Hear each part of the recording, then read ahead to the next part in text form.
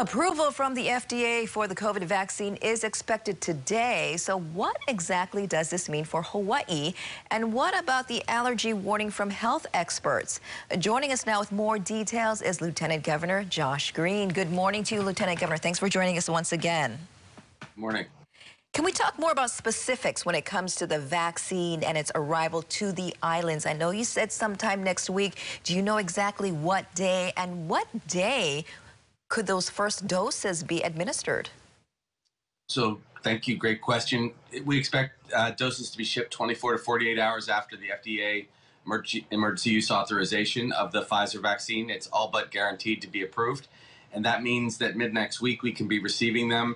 And we've set up massive processes to begin vaccinating people immediately after that. The first batch in 1A, that's phase 1A, would be to mostly healthcare workers and people that are living in long-term care facilities.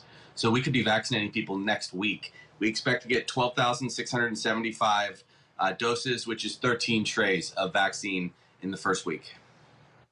And can you explain the allergic reaction that some people are seeing in the UK? A lot of people have allergies right now, and they might be wondering, should I be getting the vaccine? My understanding is that people who have severe allergies to medications or anaphylaxis, the word anaphylaxis means a severe allergic reaction that is systemic, so you can't breathe properly. That kind of allergic reaction is not consistent with getting this vaccine right now, and we're going to ask people to wait a little bit if that's their condition. It should not affect very many people, but we don't want to rush into it. And as you know, this vaccine, though well studied and well tested, has been accelerated. We don't want to take any risks. And how's the state handling the distribution and, more importantly, the storage here in Hawaii? Well, distribution is a complicated matter, but we're doing it based on population for each county. And we're also doing it directly to a lot of our healthcare providers who are our key partners. We actually have over 150 partners. I'll be having a meeting at 6:45 this morning, right after we've been together with the Healthcare Association president and CEO, to continue to make sure those details are in place. It won't be perfect. I want to remind people, not everyone will get vaccinated right away, but getting this start gives us a lot of hope. So we have partners in, for example, Queens, Hawaii Pacific Health, Hawaii Health Systems Corporation, Castle, and so on and so forth. But we have so many vaccines to get out there that I think people are just going to have to be a little patient. It's just amazing that we're getting it started in calendar year 2020.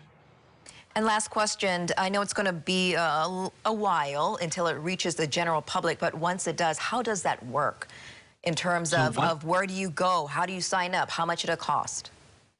Well, that's a large question, which I'm sure we will be talking about for weeks. First, the easiest answer, it will not cost anything to the consumer. That's our expectation. The federal government's covering the costs. States and insurance policies will cover the small admin fee. So we will be able to get it to people irrespective of their ability to put any money out. That's the only fair thing to do. Now, as to where they'll get it, most likely they will get it once we get into the general population in the springtime, probably mid to late spring. It'll be like at pharmacies. We have national partners in CVS and Walgreens, and we're now in talks with Safeway and others. We'll try to make it really simple that way, but there will be some mass vaccination centers where people will be able to go on specific days. And believe me, we'll be here on the news with you and in the papers to make sure everyone knows where to go. All right, Lieutenant Governor, I know you have an extremely busy morning again dealing with the vaccination and the plan, but you are going to stick around and answer more viewer questions in just a little bit. That's my favorite part. Thank you, Lieutenant Governor.